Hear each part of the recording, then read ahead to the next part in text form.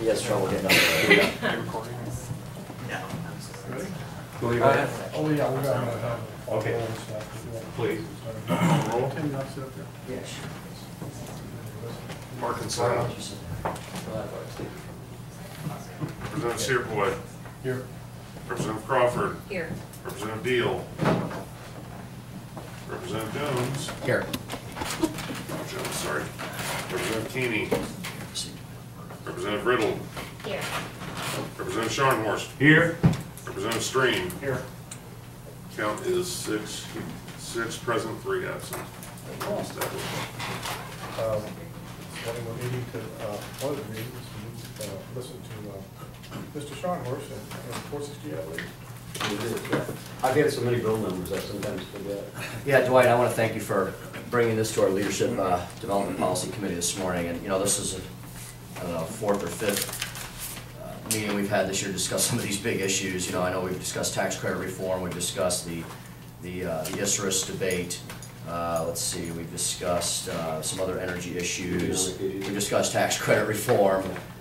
You know, I think it's important for leadership to get together. We discussed budget, things like tax amnesty, circuit breaker, all the things we're trying to do in the budget. So I think it's right, Medicaid expansion. Oh, yeah, we've discussed Medicaid expansion before. So.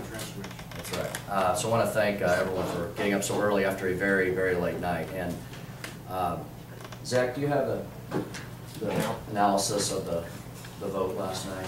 Dwight, before you get into Bryce's law, let's go over that. I want to discuss sort of the broader issue of education reform.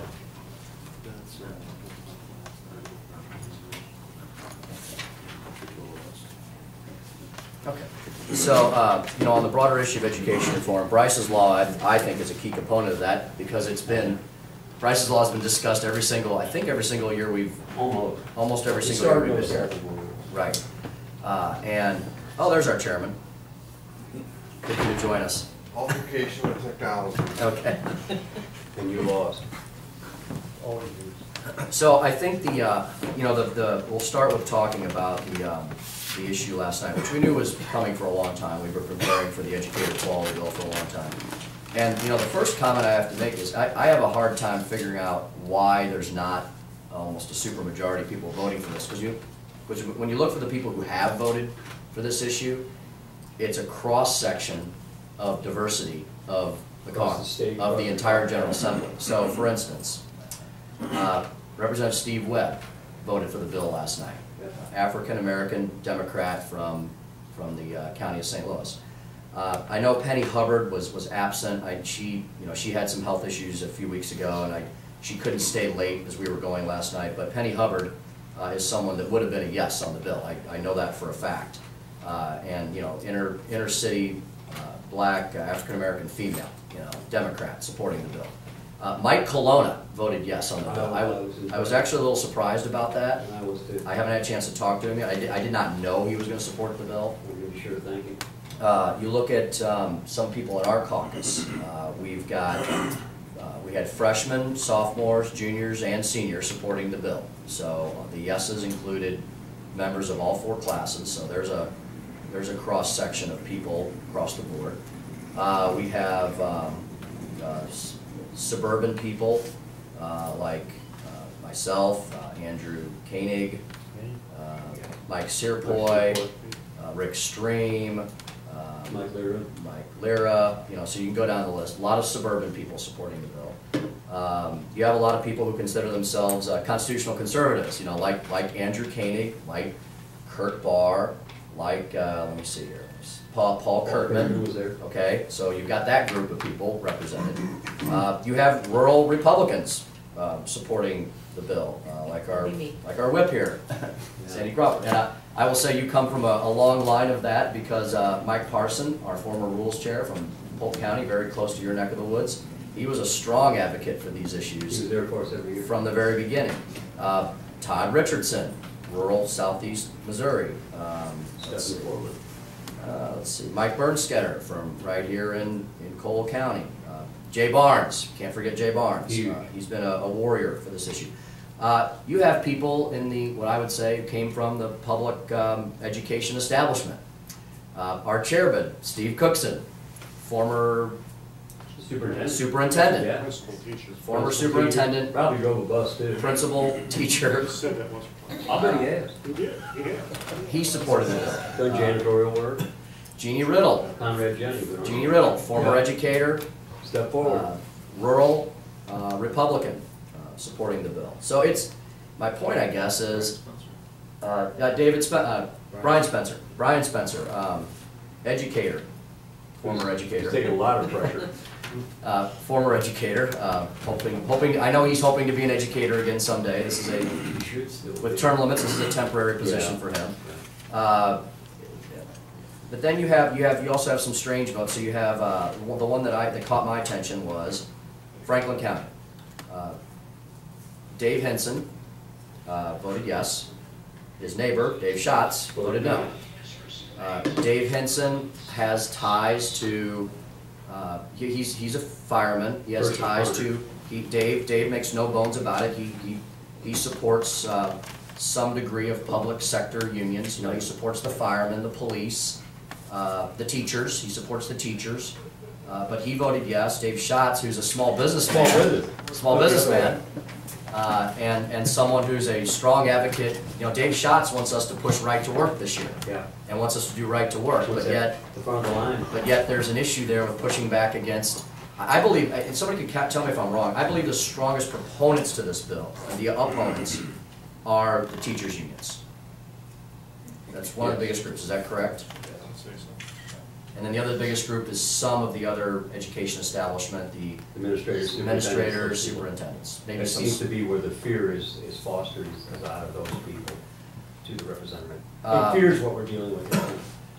Fear Yeah. to take a vote that will help children rather than satisfy institutions and policy. You know, the other analysis I saw, right, the other analysis I want to point out is that it's interesting that some of the folks who are in seats that used to always oppose this, and my example on that will be freshman Sean Rhodes. Yeah. His predecessor was Ward Franz. Ward Franz and I were very good friends, but I could never convince Ward to punch the yes button on any education reform bills, whether they were tax credit bills, open enrollment bills, educator quality bills, Bryce's Law. Yep. Sean Rhodes is his successor, and right out of the gate, first year, Sean Rhodes is supporting the bill. So I've picked up people there, but I've lost some others. And I guess my frustration is, you know, with this wide diversity of people who did support the bill, and the number was 55 yeses. I believe that number probably more accurately is, you know, if I were to really ask people and see where their true intentions were, I think about another 15 people would probably say, you know, if the bill is closer, I'll vote for it. So it's probably around 70, but that still's not enough for passage. Outside the building, the drive for education reform is even, I think, broader and more diverse than inside the building. For instance, I had a couple people who I really admire follow me on Twitter last night.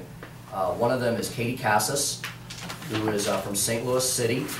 I believe she's identifies herself more with the Democratic Party. Her husband Martin ran as a Democrat for state rep. I actually wish he was here right now in our chamber, because I think he would have voted yes last night. And Katie has been a warrior for education reform. She's very close with, I believe, Mayor Francis Slay, who I'm very close with as well, especially on these issues of charter schools and open enrollment and advancement of children over education institutional bureaucrats and public sector government unions.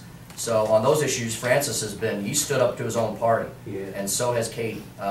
Other groups like, you know, Students First, which is a bipartisan group, nonpartisan, which spans the entire country. So Governor Chris Christie supports issues like this, Bobby Jindal, Rick Perry, Mitch Daniels. These are all gentlemen, leaders in our party, some of whom intend to run for president next time. So I don't know why we don't have 82, you know, despite a lot of the Democrats and folks who identify themselves more with the liberal side of the aisle, we have a lot of them, we have several of them obviously in the building supporting the bill. Many of the other groups outside the building support the bill on education reform. It is on the second page of our platform. But it's on the second page of our platform. We should have enough Republicans to carry this, and then we'd have some Democratic members to carry. So I'd like to hear anybody's ideas on where's the where's the The breakdown, disconnect? where's the disconnect with getting, Well, I need you too. I mean, with Bryson Law, I need you like I've never needed you before. I'll be asking you this morning to go out among our members. And please, where's the disconnect? Because Tim and I have been fighting this war for a while. Rick's been here, you know, as seniors, and Mark's been here. and Rick, I know you had some reservations early in your legislative career, but you came over He did. pretty early as you saw that something Eric needed to be Wilson done. did the same thing. Beside dumping billions of more dollars into the system and thinking that's gonna fix everything. So as someone who's been on the former school board, I wanna allow you to Sure. Expand. expand. Yeah, I know when I came up here, I was a school district supporter, but also, you know, out of the gate, my first year, I did file a bill to quote unquote reform the St. Louis Public Schools. And some of the things that we had in this bill, teacher evaluation, principal training, alternative schools. Did you have Mary Kay in it too? No, You it did was a address pretty Mary Kay. simple bill. The other thing I had was immerse the kids and this was just dealing with the St. Louis Public Schools, which has just gone unaccredited. Immerse the kids K through 3 in reading and math programs until they could get to grade level. But I ran into a major roadblock and buzzsaw with the unions down in the city. So, and I couldn't understand why they were opposed to doing simple things that we've done in the Kirkwood School District without any objection from teachers or administrators to turn around some of the programs in our district with kids who were failing. So these were simple reforms that would have, I think, worked well in the city of St. Louis school system. Once, you know, the union got on board against it, it was dead. So I just at that point began to see, well, you know, trying to work within the system sometimes doesn't work. And I slowly began to come around and realize, you know, we've got to do something to change, at least for the kids that are in these failing school districts. The charter school bill last year was a perfect example of that, where we had to work so hard to get our rural Republicans to realize that the reforms that we were putting in place with the charter bill would not affect them at all. But there's just this massive fear out there of things that we're doing for school districts that are unaccredited or choosing accredited that's going to, you know, shift over to them. So I think, you know, it's kind of an analysis that I had of what happened last time. I mean, we were all getting emails from union teachers that were form emails, the same email verbatim, that was basically a lie about this bill, about tenure and everything else. And Sandy and Jeannie, you have some commonality. You're I guess you're considered more rural Republicans. You're both in leadership. Supporting this issue has obviously not affected your career to the negative. In fact, Jeannie, you're the rules chairman. You're the third highest position in the House. You're in your third term. I believe you will be the next state senator from mid-Missouri, without a doubt. So therefore, it hasn't hampered your career. It hasn't hampered your leadership abilities. You're a former educator. Sandy, you're now in leadership. There's several other rural people that did vote for the bill. I don't want to just hammer on the rural. There's a lot of rural people who did vote, but it seems like we got about a third of them, and 2/3 of them are still not there. And I want to know what the problem is, Sandy or Jeannie.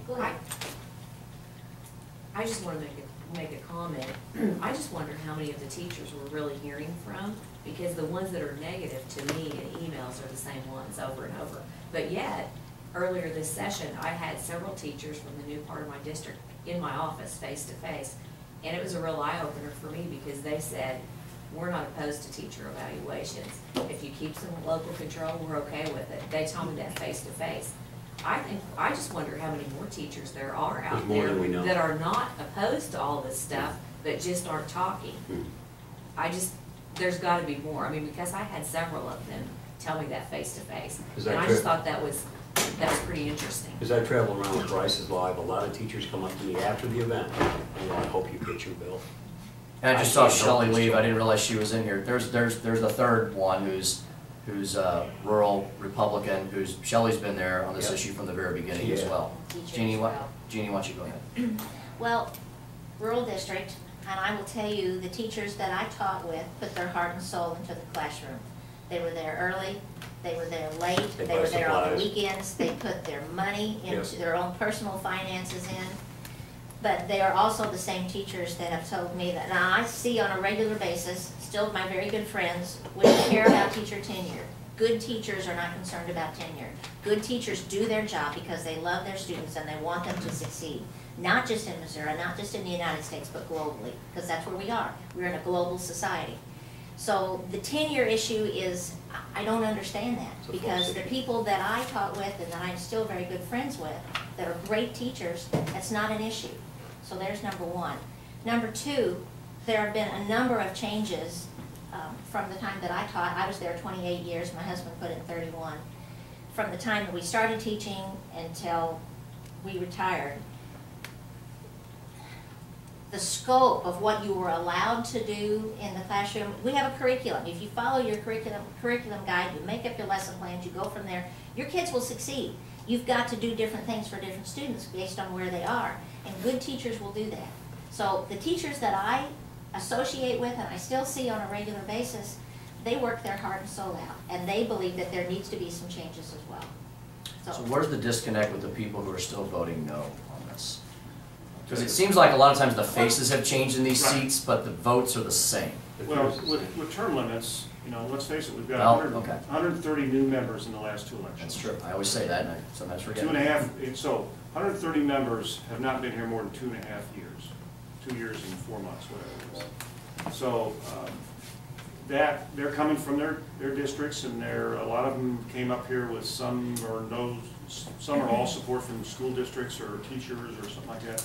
I think they just don't realize what some of these bills do and how important they are to affecting the students that are in the failing districts. Again, Statewide. this is it. I mean, and you mentioned it, Tim, and I've talked about it, and Dwight, you know this. Yeah. We spend $670 million a year on prisons in Missouri, and 53% of the inmates come from 3 school districts: St. Louis, Kansas City, Wellston, which is not part of Normandy. I mean, that's a massive amount of money. It's a massive amount of failure, as far as I'm concerned, on those school districts. And if our members can't see that making some of these changes will turn these lives around forever. And you can do it, you have it isolated to where you can be surgical, go in and make changes in small areas that will affect this state and this country on a massive basis. We got it to where we could. Yeah, Rick, I think you're right, and you know, I'm looking at just this I'm going to do a deeper analysis of this vote, and you know, I really did not. People knew I supported the bill, and I've spoken other times for these issues. I didn't speak on the floor of this particular bill, but I spoke about it in caucus to everyone, and people know where I am on this bill, and you know, I wanted to just get a pure raw count last night and see where people are. Now, like I said, I think there's 7 to 8 more people that probably would vote for this, so we're probably in the mid-60s, you know, if you were to That's hold the people safest. under the gun, Yeah, but mid-60s is about right. I think that's about, because that's where we've always been. Yeah, that's where we fall back to. From the very beginning, and when I say where we've always been, on any of these issues under this umbrella. But in looking at the analysis, the percentage of no's is definitely heavier amongst the newer folks. And so I'm wondering, is this just an issue that is just so easy to demagogue and scare people at when the Missouri School Board Association, the Missouri superintendents, or the Missouri, you know, they come down and then they get an extra phone call from the superintendent back home, which is generally the most powerful person in the county and has been there longer and will be there longer than any state rep You or have the even sheriff, senator. presiding commissioner, and the superintendent. Yeah, sheriff, presiding commissioner, and superintendent. And many of them want that one version of this issue. And I agree. I think they demagogue it and they pontificate on platitudes and talking points. And when you sit there and you talk to Kevin Elmer, who I want to give a lot of credit to, Southwest Missouri guy, been under intense pressure, Asked for this. brutally being attacked by his local educrats in the paper and editorials, by media down there.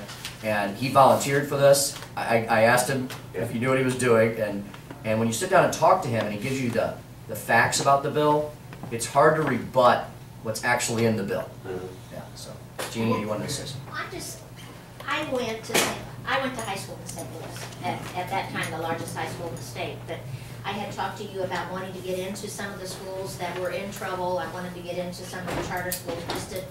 Yes, and I don't know if you know this, on our speakers, no. On the freshman tour, per your advice, one of the freshman tour stops was in the city of St. Louis. Mayor Francis Slay, I wasn't there that day, but I had another meeting, but I reached out and asked him if he would help and Mayor Francis Slay hosted our freshman group, Democrats and Republicans, everyone who was on the tour at that time, to a charter school in the city. It had previously been a public school where he had gone to school, I believe. Wow. It had failed and closed, and they reopened it as a charter school. So yeah, I took your advice on that. Well, I think sometimes, because you live in your area and you're familiar with the teachers and the administration and the students, that we need to take some of our body into these schools that are failing, and they need to walk the halls and see the faces of those kids. And the desperation. hope or lack of hope of what are we going to do to make sure that they are not those numbers that end up in our prison system. But Tim, That's our job, our charge. I think it's something we need to mention is, I think our philosophy, we haven't used the word yet, and it's feared by those institutions, is competition. And until competition is introduced into education, to where you've got somebody that if you don't do it, they will do it better, I don't think we're gonna make a lot of progress in education. Dwight, and I'm sorry, I know we got off on that tangent, but in light of what just happened a few hours ago, I thought we should discuss it. Could you tell everybody, I think everybody should know what Rice's Law is, but could you just tell us what the version of the bill Right. this year does and what you hope to accomplish? Well, this year's version is, there's major alterations to the bill due to testimony at different times in committee. But as you know, it's a tax credit scholarship bill. And that, the fear word for that is voucher.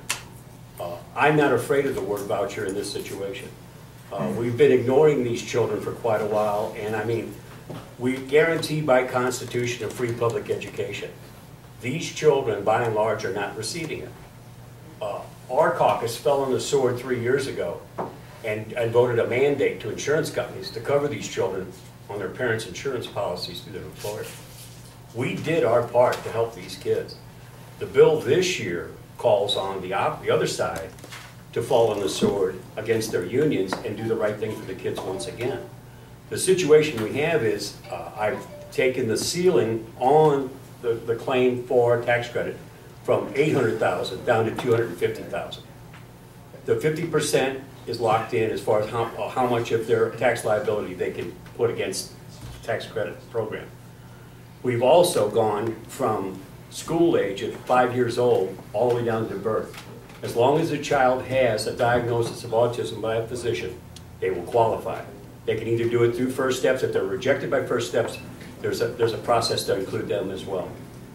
Ladies and gentlemen, this isn't a massive bill that's going to alter the terrain of education. What it's going to do is guarantee a quality of life improvement for children that by and large cannot speak. Their parents are somewhat victims to them. I mean, the life that we're talking about changes drastically when an autism diagnosis is given. There has to be someone with these children constantly. They don't go to the movies. They don't go on family vacations like the rest of us. They're locked into a world to where everything has to be focused on the safety of the siblings, that child, and the family. Sandy Hook, unfortunately, I have to bring that up, is a product of what we're not doing. We are not providing what is internationally recognized as the regimen that will alter these children's lives, ABA, Applied Behavioral Analysis. It's an expensive process that the education world can't afford. I'm not asking them to do that. I'm trying to free up the children that are slowing down these classrooms. A lot of us have that ability. The special school district in St. Louis is tremendous. They're doing a fabulous job. We need a special school district for the state of Missouri. We need to include, we're seeing diagnosis now, the latest one I've heard is 1 in 44 is on the spectrum somewhere. What this bill will do. Early intervention. It is, it's all about early intervention. That's why we ratchet it down to the child that's born, gets a diagnosis probably around 18 months, and it's ready for treatment right then. And Dwight, isn't the intent behind your bill is, you know, we're lucky in St. Louis, you're right. We are. Our parents, the parents who can afford it, Yeah. parents who can afford it, Senator Schmidt can afford it to treat Stephen. right, they have the choice to use some of these great institutions we have. But when you get outside that area, Yeah. in the rural areas, isn't the intent of your bill to help the small number of parents that have children with these incredible special needs? Right. Because the current public education system they're in, they can't handle it. They're not giving that public appropriate free public education. Right. So this just gives them a choice to Yes. get that child to a place where they need to be. And what's the fiscal note on your bill this year? $52,000 is the state fiscal note. And how much out of foundation fund? How much out of the foundation for them? I have no idea on that. I'm not not concerned myself with that so much as the foundation fund. What I'm trying to do, and this will cause great inconvenience to these outstate parents. They're gonna have to go to places where they can get this. So it's not like anybody's getting this, oh boy, I want some too.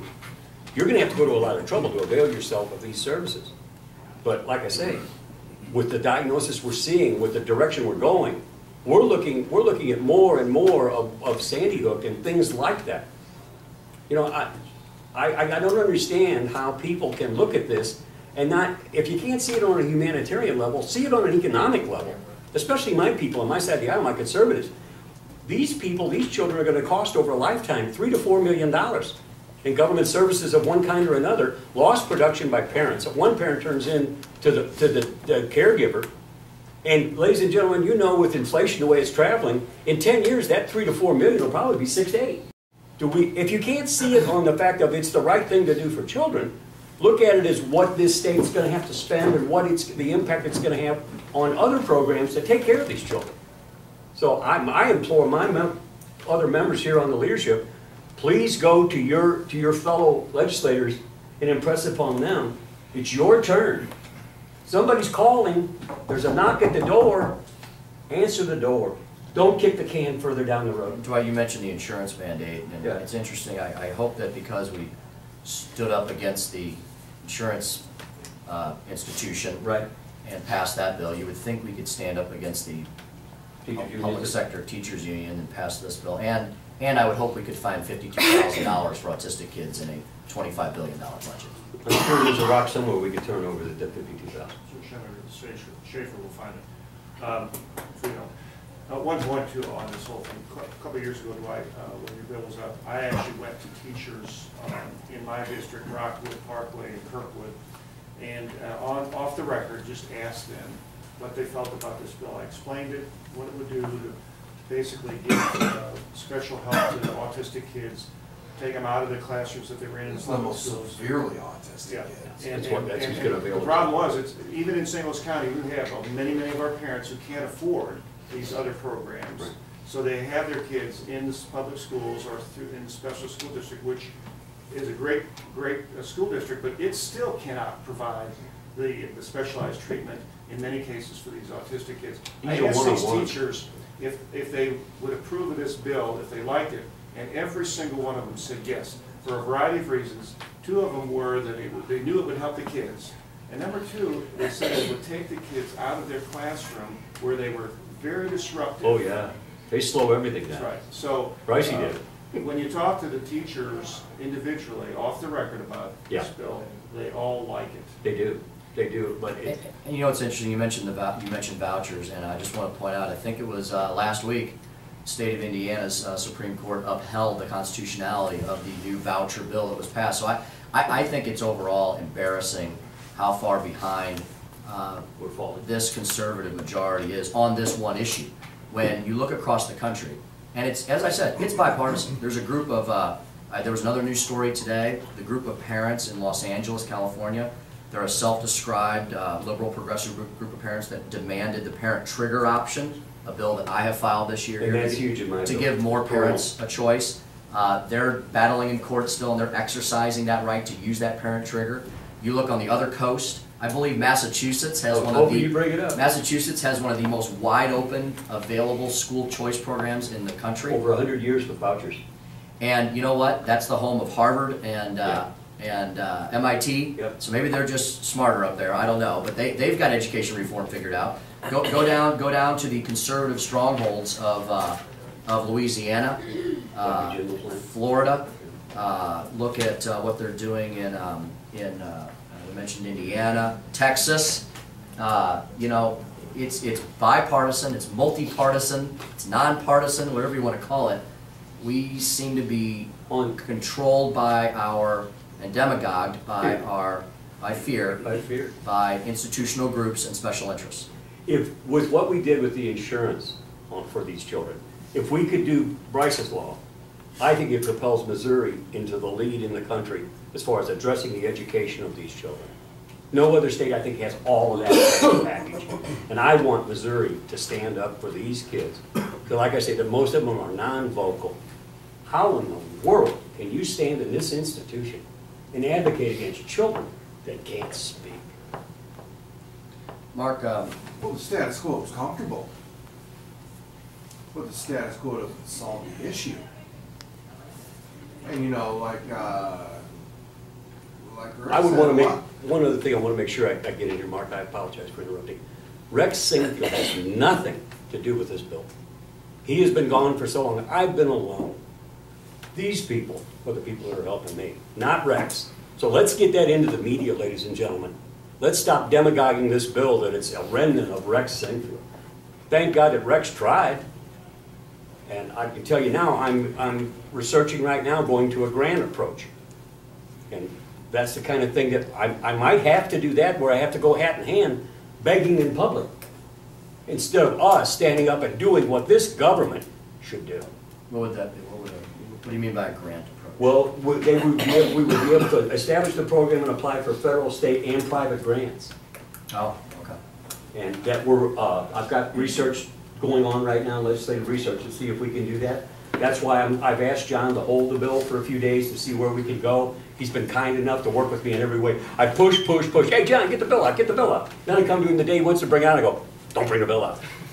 Yeah, and Dwight, you're right about that. You know, the two people I've always, who taught me about this issue before I even first got here were Jane Cunningham. She had to go before me. And Senator Ed Emery. Yep. And you couldn't get, I mean, they're both conservatives, but you couldn't get two different people from different parts of the state. Yeah. You know, Jane came from suburban St. Louis. She was on a school Husband board. worked in Washington. Husband, yeah. And Ed came from very, very rural. In Lamar. fact, his Senate district, I believe, now includes the Jones family farm. So, The son of the soil. so Ed was somebody who I learned at his knee on this issue, and Ed predated any of the special interests on our side on the issue, any of the lobbyists who lobby for education reform, any of the groups, any of the financiers. I mean, because Ed is a pure thinker. He's one of the purists. And when He doesn't read anything into the Constitution, he reads the Constitution. And when he advocated for this issue with me as a freshman, he was a junior maybe, I just believed it was the right thing to do. And I'm glad he's now over in the Senate. Me too. Because hopefully there's maybe some help I'm trying to get it to him. over there. Because those are the kind of people that I look to. And again, you know, Ed comes from one of the most rural Senate districts in the state. It's interesting that somebody like him has the position he has, but some of his reps, some supported the bill last night, some did not. I just find the conflict between It's confusing. it's very confusing. It's a patchwork. It's like and- flying in an airplane in the clouds in fog. And we'll wrap up. I know we're way over on this, but Thank you. it's an issue near and dear to both of us. I know. I know you're not getting it until next year anyway. Don't say that. Yeah, the last, what was my last point? Oh, Kathy Swan's bill. You know, Kathy Swan's bill started off with the same exact whip count, 55, which is amazing.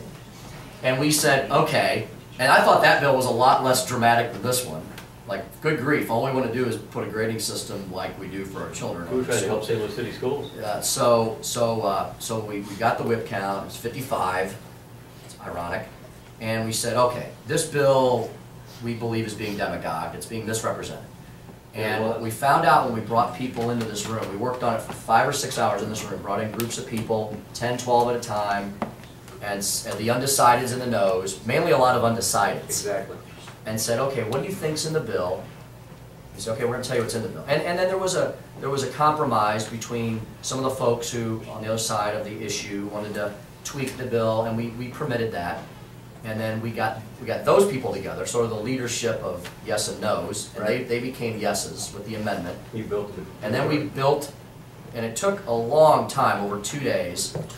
And maybe that's what we need to, I didn't know we had to do that on every single bill. I think that's exactly what they're but it's called for. possibly what we're going to have to do. Because when you explain what's actually in the bill Right. and what it does, What it does and doesn't do. and they understand it, it seems that it moves forward. You want to give them a place to stand, that they can turn around and say to the people that have been pressuring them, this is why I've moved to this. And Kathy Swan's bill ended up with 129 votes on the House floor, was assisted with a friendly amendment by Brandon Ellington, Yep. and had overwhelming bipartisan support from all parts of the state and both sides of the aisle. And I would consider that bill very much in the vein of the topic of this bill. It does different things. This bill is bigger. Right. It's You're talking more, about 631? yeah, Yeah. it's bigger, but that's I agree, I think you're exactly right. And that is gonna be the approach we have to take. We're gonna have to do due diligence on these, to let people talk to us and then give them what it is that we see from the fact that we've been here a little while. And we've been working on these issues and we understand a little more about it. Not making us superior in any way, but we have to educate. Thanks for the extra time, thank you for any attention you can draw. Mr. Chairman, I just want to make some suggestions for, since this is a leadership group where, we have it because we're the ones governed with setting the agenda and deciding what to do and Show up to lead. show up to lead, struggling with these big issues. I'm going to suggest some future topics would be, if we can find him, Jay Barnes, he's busy, hard to track down. Busy. I'd like to find out where we are. I really haven't studied the current HB 700 in depth. I've only, kind of looked at it broadly. The tax credit reform debate is going to be moving forward, I know, soon, because Ann Zare, I know, has a House bill that she's moved out, I think is in Rules, Jeannie, is that right? 698. Yeah. If we should have it, it's out of committee. I think this DOR issue needs to continue to have our attention. We moved a bill yesterday on that, and we do need to balance some concerns there. The federal government is, the balancing test there is, I think our DOR just, I think the cover up and the explanation sometimes, if they're not correct, are worse than what you did on the front end. And there's an issue there of the federal government, threatening to take away Missourians' ability to travel by saying our driver's license may not be valid. That's kind of what's going on here. DOR is trying to argue we're fine, and in the meantime, they're being caught doing all kinds of things that are potentially in contravention of law. So I think if they just come clean, we can all work on this together, but we need to discuss that issue. Another issue that you all probably came up is I've challenged the governor, former attorney general, on an issue that I thought he would be supportive of, both in the sunshine aspect and in protecting children, and that's this issue of closing these records of cases of children of the abuse and the neglect and some of these deaths that have occurred in our state's public welfare system. And so I'm really shocked that the former attorney general, current governor, is looking to close records. And looking to potentially obscure what's potentially happened in, allegedly some very serious issues. And so, as a former prosecutor myself and someone who's been a strong child advocate, both on education and these issues, I think that might be something we have to look at, deciding if we need to take some action on that. Because that's a new issue that's just popped up. We steal his chairmanship. That's right. So, Mr. Chairman, if you want to wrap us up, I know we're 20 minutes late on leadership here, so. Did you want to say something? No, I'm good.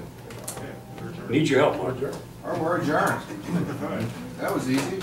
Oh, and I was just reminded that we're holding up a visit by Senator Bond, too, former Senator Kit Bond, so. Son of Missouri. Blame it on me. Usually do. All right. Thank you, Mark, very much. Thanks for getting us all together again. Thank you all Appreciate for it. coming in. I do appreciate it.